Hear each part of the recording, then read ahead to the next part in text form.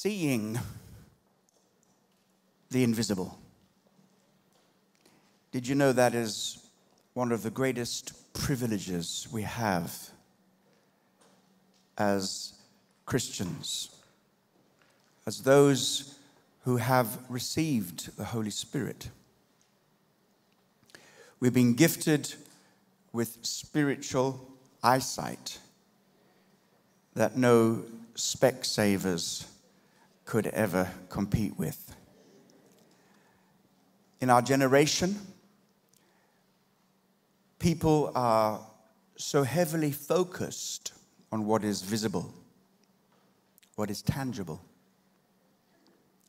And our generation is in danger of forgetting that the visible, physical world is certainly not all that there is. We thank God for the gift of faith, which gives us the capacity to see the invisible. Let's have a look at Hebrews 11, verses 1 through 3. It says, "Now faith is the substance of things hoped for, the evidence of things not seen. For by it the elders obtained a good testimony. By faith we understand that the worlds were framed by the word of God, so that the things which are seen were not made of things which are visible." Clearly stating that the invisible spiritual world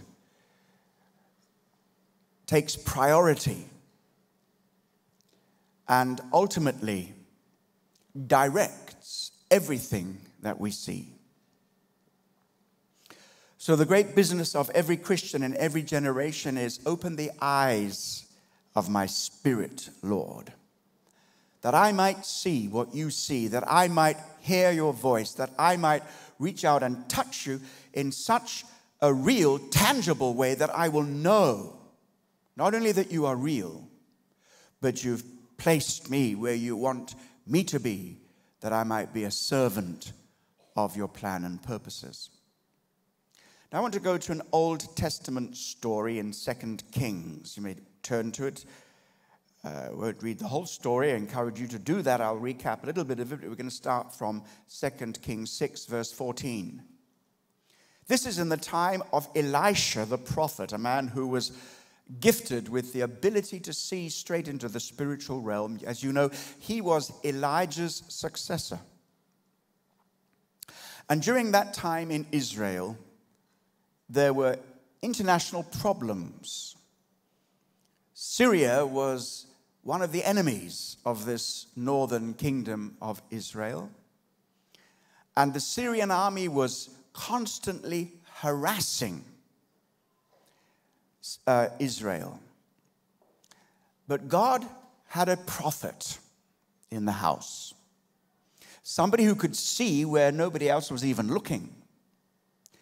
And this is how it happened. You see, the king of Syria would plan an attack on the king of Israel, and all be top secret. Nobody would know about it. Totally confidential. High priority, top secret. But God would reveal those plans to Elisha. And Elijah would go to the king and say, listen, don't go to this place on that date because the Syrian army will attack you. And this happened not just once or twice, but many times, till the point came when the king of Syria called all his people together, all his officers, said, which one of you is a spy?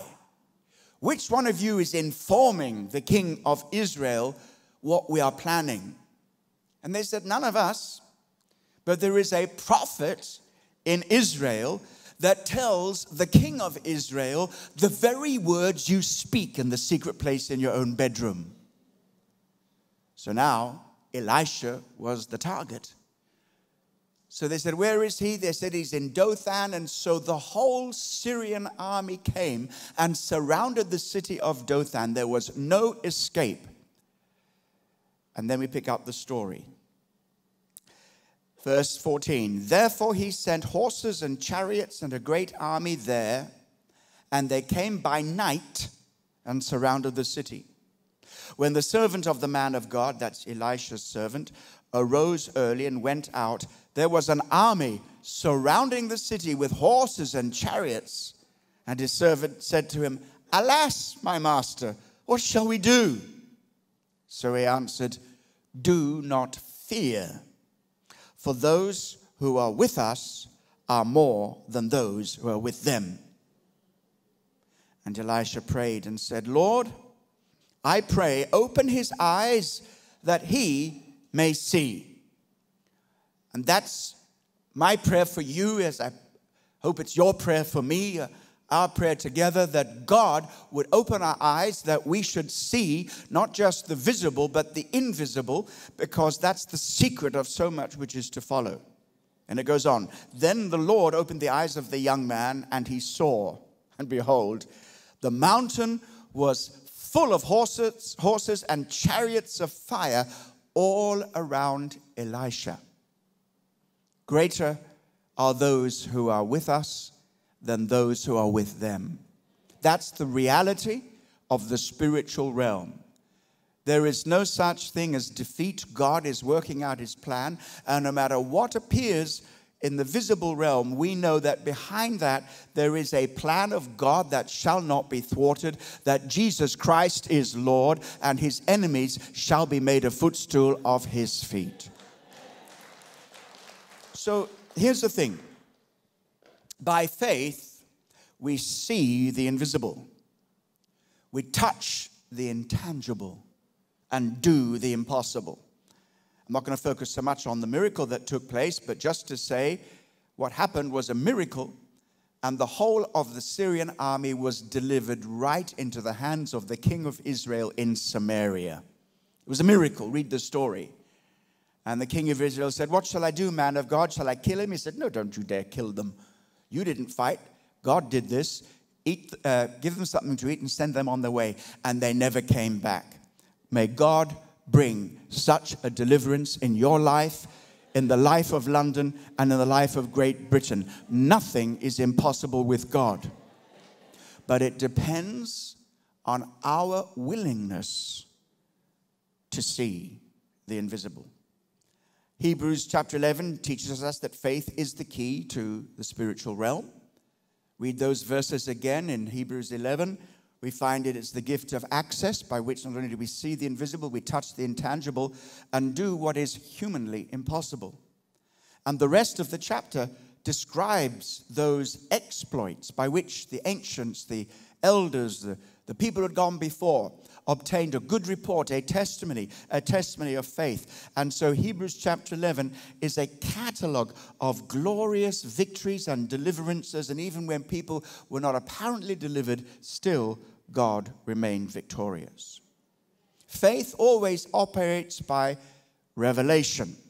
By faith we understand that the worlds were formed by the Word of God. Imagine that. Before anything visible or physical was created, God simply spoke, and out of nothing, out of the invisible, came the visible world. So don't forget it, the visible world is subject to God's domain, subject to the spiritual realm. And this is the reverse of human way of thinking. We think that this world is going to go on forever, and because things are tangible to the five senses, that those are the things that are real. Well, they're real, but they are not the ultimate reality. There is a reality beyond that, the spiritual. And as soon as we can discover the supremacy of the spiritual over the physical, the sooner we can discover that, the sooner we're going to enter into the realm of faith and ourselves do mighty exploits in the name of Jesus. Just a few things here. Yes, revelation comes primarily from Scripture. Now, I would like to spend an hour with you establishing that so you would be convinced that the Scripture is the priority. It's the infallible Word of God. It's the complete Word of God. And if you want to enter into the realization and revelation of the spiritual realm, know your Bible. Read it, study it, and understand that this is the greatest key to the invisible realm. But that is not my subject tonight. Just now, let's fast forward after an hour's teaching on that, because it is important. We do give a lot of emphasis to it here. In no way do I want to portray the gift of prophecy as a substitute or an alternative to the Word of God. In fact, every prophecy must be judged by the Word of God. Okay? However, there is a way in which God speaks and has spoken through the generations and continues to speak today to us personally by His Spirit through this gift of prophecy.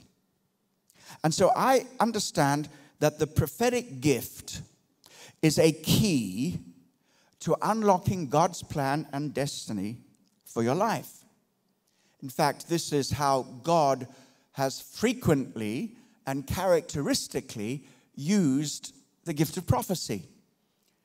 God conceives a thing, purposes a thing, and He reveals it to His prophets. They declare it, and somehow, in God's timing, it all works out. In fact, the Bible says, Amos chapter 3, verse 7, surely the Lord does nothing unless He reveals His secret to His servants, the prophets. Now, tonight we're going to hear some of the secrets of the Lord. Some of the things that He's spoken to us about. All I am is a listener. I have the Holy Spirit like you have the Holy Spirit. We're all prophetic people because the Spirit dwells in us, and the Spirit of wisdom and revelation dwells in you. And my encouragement for you today is to have faith and confidence that you can hear from God. And I believe that God will raise up out of the midst people, might be surprising whom He chooses, people who will have very clear and distinctive revelatory and prophetic ministry in the days that lie ahead. I've experienced at times in the Spirit to hear conversations in which people were speaking on the other side of the world, yet I could hear them by revelation. It's not some weird spiritual thing that is happening. It is simply that God can show you anything He chooses to show you at any time He chooses to do it. But when God speaks and reveals something prophetically, it is always with a purpose. And the purpose is to further His prophetic purpose and His prophetic mission for your life, so that together we can work and cooperate with Him. I think of that passage in Genesis 18, and you will recall it if you know of the history or the story of Abraham. Abraham was called by God to be one of the key people to bring about God's covenant purposes in the earth. And there was a very special relationship between God and Abraham. And there was a time when God said, I'm going to check out what's happening to Sodom, because there's some terrible things. And God had a purpose to judge that city. And verse 17 of Genesis 18 says, and the Lord said, shall I hide from Abraham what I'm doing? Can you see that God has to withhold Himself? He is naturally, but maybe I should say supernaturally disposed to reveal, to disclose. God doesn't hold on to secrets for no reason. And He says, shall I hide this? In other words, I want to tell him, shall I hold it back? And then He says to Himself, no, I will not hide from Abraham what I'm doing, since Abraham shall surely become a great and mighty nation, and all the nations of the earth shall be blessed in him. Do you know that we are inheritors of the Abrahamic promise? He is the father of the faithful. Paul uses Abraham as the prototypical believer, and he was there hundreds of years before Moses. He was a man that God used to show that faith is the secret of access to God, and it is about God's purpose and destiny in the earth realm, and God shall fulfill His covenantal promises to Abraham. In you shall all the nations of the earth be blessed. We are right there, and we are inheritors of that very same promise, because in Christ we are Abraham's seed. And we shall see those promises. And we are part of the victorious story of God working out his kingdom purposes on this planet. And it is going to end with the kingdom of God ruling and the glory of God shining and filling the earth as the waters cover the sea. And so anyway, God revealed what he was about to do. And there was a purpose behind that. Why is it that God reveals his secrets to the prophets? Well, there are several reasons. God speaks and he acts. And when he speaks for a number of reasons. Not just that we should say, oh, that's interesting, Lord. It's because he's wanting action. Many, many things happen. When he speaks, we hear a word which brings revelation, which leads to intercession, which leads to preparation, which leads to everything that we need to do, and ultimately leads to action. And that's what I'm calling for tonight. A word from the Lord, which will cause us to pray, which will cause us to set our lives in order, which will cause us to line up with God's prophetic purposes, particularly in the decade of the 2020s, and we need to be working now to get ready for then. And who knows how God will use us? Who knows what miracles will happen? Who knows what visions of angels and chariots of fire we shall see? Who knows what secrets shall be revealed to us that will unlock the key to defeating the enemy? Because as it stands now, it is impossible. But that which is impossible with men is possible with God. So God is speaking to us. I believe he's speaking to us all the time. The question is, are we listening? What is he saying? What is he doing? What does he want us to prepare for? Well, 20 years ago, 1998, I very often puzzle as to why God will give me a word which I have to sit on like a hen hatching eggs for a very long time. 20 years ago, 1998, and we're going to republish this prophetic word. It has already been published and it's been worked out in many ways. And we're going to deal with that in the autumn. 2018, yeah. I don't know which decade I'm in because I'm seeing things all over the place, but 20 years ago. And some of you remember that word. As I say, we'll revisit it. But it was a word about London. And it's a word that puzzled me for a long time. I did get some help from other prophetic people to understand exactly what God was saying. But it was about what is taking place in our nation, what is taking place in London, in which our nation is sliding away from God and is under the judgment of God. And yet, at such a time as that, God's grace overflows. And the message that came out, there's yet still more grace for the city of London. And we need to flow with that revelation. We'll come to that a little later on in the autumn. But God, in line with that vision of 20 years ago, has spoken a more recent word in which he has become more detailed, more time specific. And it's all about the 2020s. Now, you've heard about the 2020 vision, haven't you?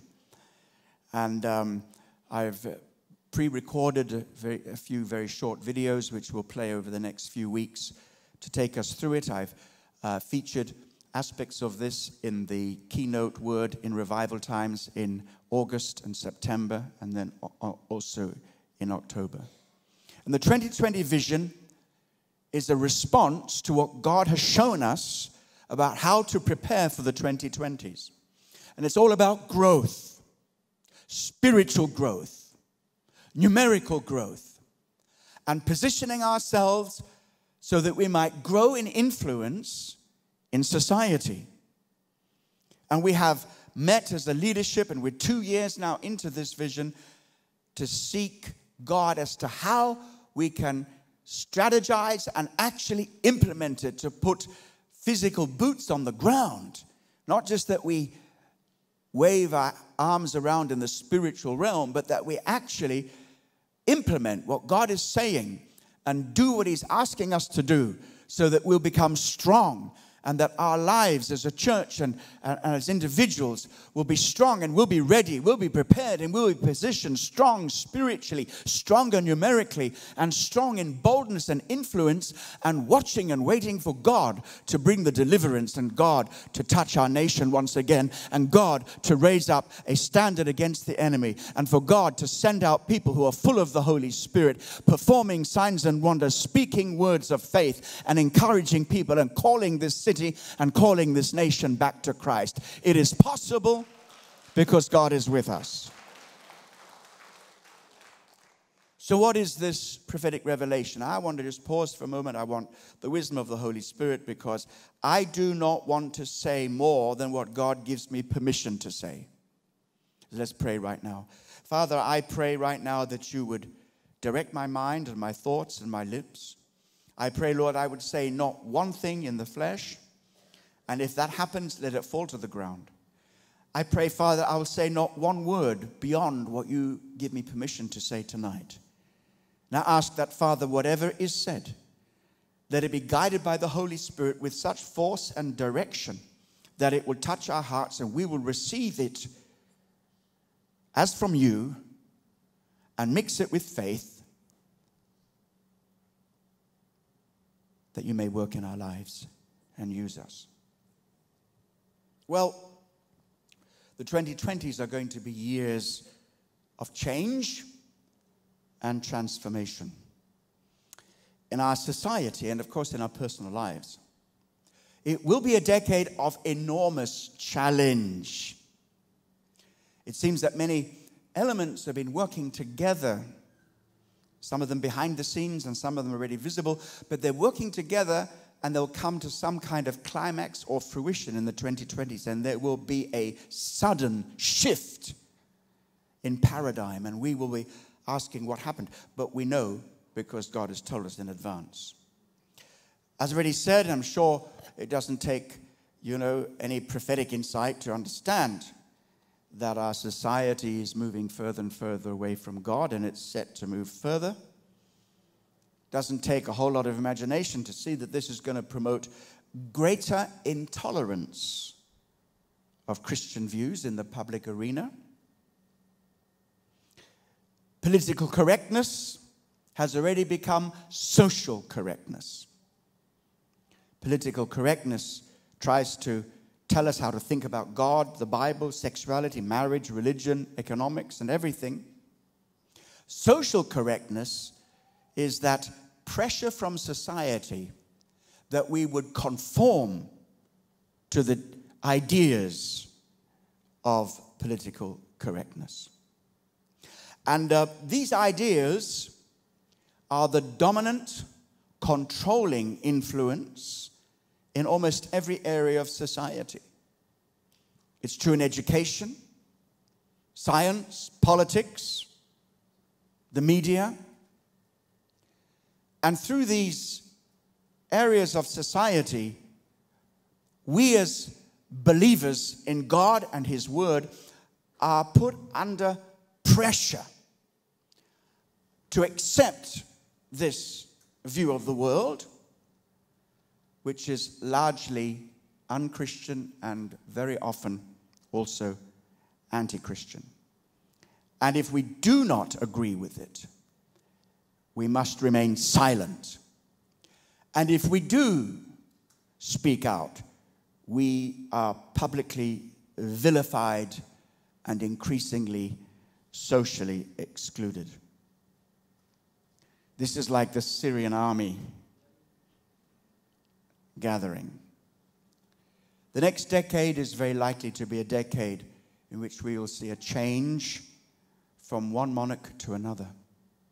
Her Royal Highness Queen Elizabeth has been a bastion of Christian principles, and she's held to the faith. In many ways, she is the boldest Christian voice in the nation when it comes to faith in Christ. will her successor be the same?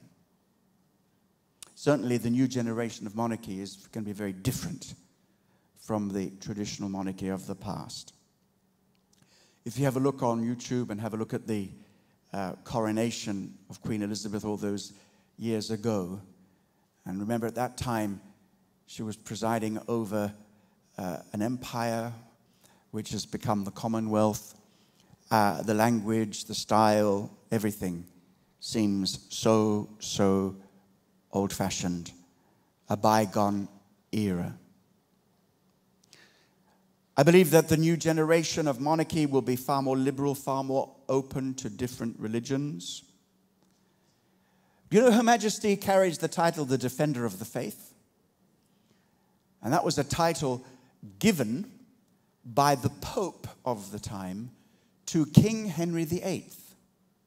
During the time of Martin Luther, King Henry VIII wrote a tract against the teaching of Martin Luther. And so the Pope said, Henry, I award you the title of the Defender of the Faith, which meant at that time, Defender of the Catholic faith. Well, a few marriages and divorces later, there came a Protestant England in which King Henry, separated from Rome, he kept the title and meant it to mean the defender of the Protestant faith. And that is how it's been used in every generation since.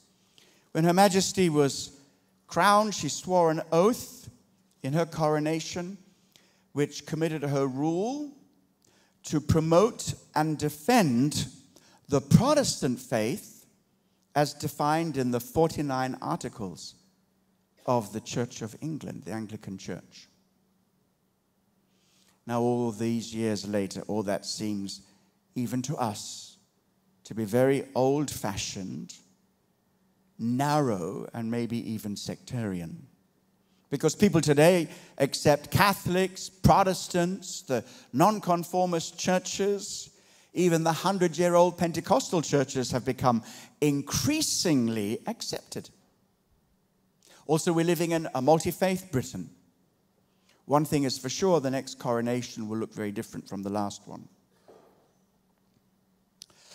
Many people will be surprised if the next monarch simply adopts the title Defender of the Protestant Faith. In practice, maybe that will happen, but in practice, it'll be something very, very different. Perhaps the new monarch will host a forum or a council in which equal place and prominence is given to all the religions, to all those of whatever faith they have. And even that sounds fair and reasonable in modern multi-faith Britain, but not all religions play fair. For example, Islam is fundamentally opposed to liberal democracy because it is by very nature a theocracy, not a democracy. It's not just a religion. It is a socio-political, economic, and military organization, which includes religion. And so you simply cannot say, oh, let's treat all religions the same. We have to understand that Islam uses democracy to bring it to a position of power and influence in order to have supremacy in a nation. And I've traveled in many different places in the world, and I've seen for myself the effects of that. I'm not saying all Muslims are like that. So, of course, Islam does not play fair. And we need to be awake to this and alert to it. Our response is love. Our response is declaration of the truth. But our response is never to be silenced by those who oppose the gospel. Now, today, you cannot even examine Islam without being called racist, Islamophobic, or have some kind of angry reaction. I want you to examine these 3 steps. First of all, where we are now, you can be a good British citizen and a good Muslim. Would you agree with that? Many Muslims are very happy to be British. Not much controversy there. Then how about the next step? You cannot be a good British citizen if you criticize Islam. We're very close to that. How is it that every religion can be criticized and the Christian religion above all things? And as the man said, there are verses in the Quran which are explicitly designed in an anti-Christian and anti-Jewish way. And these are the unpleasant realities that our society wants to just keep down. Is the time coming when we will be seen to be un-British and not good British citizens if we actually criticize Islam? Will we see this in the 2020s? I believe so. And how about this next step? You cannot be a good British citizen if you reject Islam. Think about that. So why should we be concerned? Why should we be concerned? We need to be awake to what God is telling us, the things that are coming. And so right now, I don't know about you, but I feel like Elisha's servant, looking around and saying, wow, the enemy is all around us. We are surrounded. We're lost. We're doomed. Is that correct? No, because there is a God not just in Israel, but the God of Israel, the God of our Lord Jesus Christ, and He ain't finished with us yet. The prophetic background of the 2020 vision shows us that the church must be ready to rise up and meet the challenges that lie ahead. This is why we're working hard to inspire action on the part of God's people. Our cell groups are set to make a difference as each cell leader and every cell member works together to make the vision a reality that would grow spiritually, that would multiply and grow numerically. Quality disciples, not just in terms of sheer numbers. And that we would stand up and be counted as we step out into the arena, has already been said today, to take our place. And as we do that, what kind of qualities do we need? We need to be able to see into the invisible realm, to look beyond what is happening in the physical realm and to look to see what God is getting busy with and what God wants to do. God is raising up a new generation of people who will take their place in the heavenly realms, who will be intercessors as they've never interceded before, who will cry out to God night and day for His mercy, His grace, His deliverance, and for a new and fresh move of the Holy Spirit that will sweep away everything before it as the grace of God is poured out amongst us. And God is calling a new generation of people who will stand in the place of holiness, who will walk in the place of holiness with a new grace upon their lives to overcome the areas of defeat that have been holding them back for years and find themselves walking in new paths of freedom, set free from bondages and habits and all kinds of things that hold us back, set free in Christ to be who we are and to demonstrate that freedom to the world. And God is raising up people who will listen to the voice of the Holy Spirit, who will wait upon Him and hear from Him. It's not really all that necessary to keep on highlighting the difficulty in the situation. This is going wrong, and that's happening, and this is getting worse, and that's getting tough. It's no really much longer necessary to think about those things, but is to look higher than the physical realm to see what is happening in the physical realm and to look into the spiritual realm and say, what is God getting ready to do? And what can happen if we put ourselves in that place, standing in the gap in the heavenly realms? What will God do for us? What will God do in us? What will God do through us as we wait on Him? In our Energized conference, we're going to be focusing on the scripture, they that wait upon the Lord shall renew their strength. They shall rise up with wings as eagles. They shall run and not, they shall walk and not faint. A supernatural lifestyle is coming, and grace to walk in that supernatural lifestyle. And it all depends on our willingness to receive a prophetic word from the Lord, to be in tune with the sound of heaven. God is still on the throne. God is still speaking to his people today. And I believe that God wants to impart, even tonight, fresh anointing and gifting in the prophetic. That we, some of us anyway, will be used by God in such a way that we will know what the enemy is getting busy to do even before he does it. That we will know what God is calling us to do.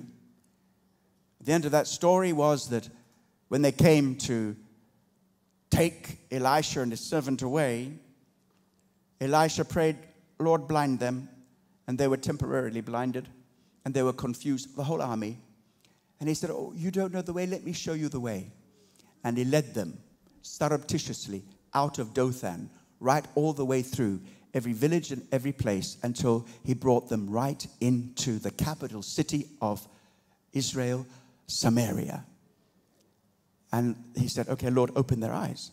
And when they saw where they were terrified. Now, I'm not saying that that is a kind of prototype of how God's going to act today. But I do know this, that when we walk with God, nothing is impossible that he calls us to do.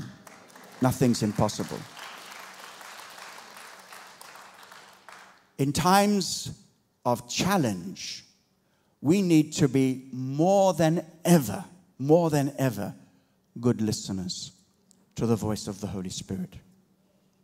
I understand that miraculous ministry and the ministry of signs and wonders nearly always operates out of revelation, because it's never about what we can do, and it's never about what we can predict. It is always about what God can do, will do, and what he is doing. And so when we hear from God what he's doing and receive direction from him, step-by-step direction from him, we find that he makes a way where there is no way. He delivers us. He strengthens us. And he gives us a sure word. When everybody else is confused, we know who we are, we know where we are, and we know what God is calling us to do. So I believe that we are being positioned by the Holy Spirit to be prepared for the days that lie ahead. And while we speak in terms of good and evil, light and darkness, angels and demons, friends and enemies, we remember that flesh and blood is not our enemy. Our enemy is never people. People we have compassion on, whoever they are, whether the atheist, the Buddhist, the agnostic, or the Muslim, or the nominal Christian does not yet know Christ. We are called to have great compassion on people and to love people the way Jesus loved people, and to speak the truth in love, and to speak the truth in a way that can be most readily understood and accepted, and to do so with respect, to do so with integrity, and to do so with gentleness. So this is not a call to any form of aggressive militancy, which is the way of some groups today. No, we are called to the life of the kingdom, for our enemy and our battle is not against flesh and blood, but against principalities and powers and spiritual forces. And you see, our weapons, they're not earthly and carnal and fleshly. Our weapons are strong and mighty, and they are spiritual weapons. The weapons of intercession, the weapons of proclamation, the weapons of loving deeds, the weapons of compassion, the weapons of tolerance, acceptance, and faith, and love of the truth. This is the bold body of Christ that God is calling to arise. And it means that we're in the battle, we need to wake up to that, but let me say it anyway, get into the battle and engage in our lives as soldiers of Jesus Christ in exactly the opposite way of earthly, worldly, political, military battles. To be lovers of God and servants of Jesus Christ. We know that the Holy Spirit is with us, and we know that He is moving. And the way in which He's moving, if you spend time and listen and catch it, you see it, it's wonderful. It has not come to anything like the full flow that shall happen, but it is already here. But if we are preoccupied with the daily life, businesses, and all the rest that we go on with, we will miss it. But if we pause a while and just say, wait, what do you hear? I hear the sound of a wind, a breeze. What do you feel? I can feel that. Something new is happening. And at the moment, it is an invitation. It is beginning. It's a trickle. It's not a flood. But God is asking us, are you ready? Are you open to be what I've called you to be and to receive from me what I've called you to receive in this day and hour? Let us pray. Father, we thank you for the wonderful name of Jesus. We thank you for your goodness and your love and your grace. We thank you that you are a God who is never caught unawares. And we, as we wait on you, will be ready, prepared, because we have heard your word and we've engaged with you at the level of listening and praying and interceding and setting our lives in the course of the wonderful future that you have for us. We thank you, Father, that in any time of darkness your light shines brighter. We thank you, Father, that in any time of opposition your victories are stronger. We thank you, Father, that in any time of doubt your leading and your guidance becomes clearer and firmer. And so we say that we do not fear. We are ready. We are your children, we're your people, and we want to be your servants in this day and this hour. In Jesus' name, amen and amen.